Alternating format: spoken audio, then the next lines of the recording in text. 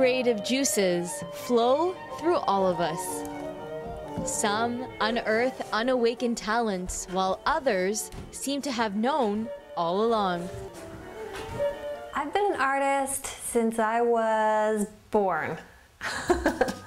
For visual artist Meghan Hildebrand, being the master of her day shines through in her work. I only know that I'm going to paint. I never go into a painting with much of a plan. I think the spontaneity is a big part of what makes my work what it is. So I try to be careful not to plan and not to over-intellectualize what it is I'm trying to do. Meghan is creating a collection of 12 paintings. The title of this series is called Restless Fables. It reflects how the person affects the landscape, and the landscape the person. So what I've come up with are these mask-like shapes that are created out of a landscape, but they're all going in their own direction completely.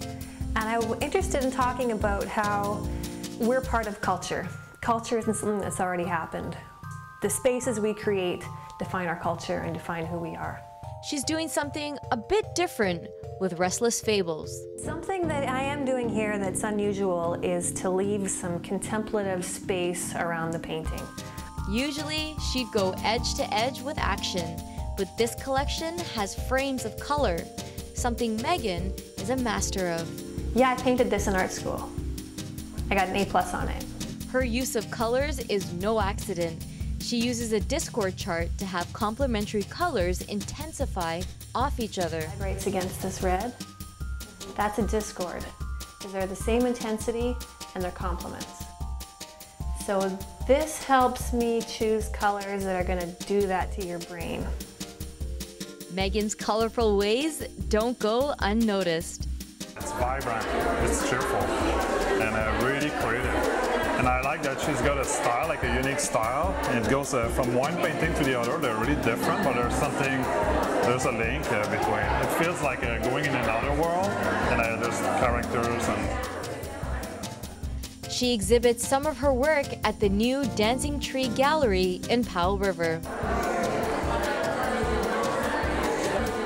Meghan's playful spirit is reflected in her works.